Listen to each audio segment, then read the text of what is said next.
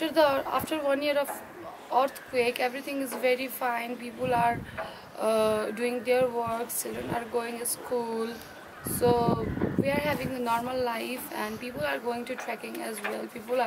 Lots of people are coming from abroad for traveling. So in my opinion, Nepal is quite safe now. There is a long life further, but this is a time you should come Nepal. Like you should, when you are here, you will help many families. Like when you go to trekking, you are feeding a family of porter you hired. You are feeding a family of guide you take. You are feeding a family of hoteliers who run their tea houses in the trail.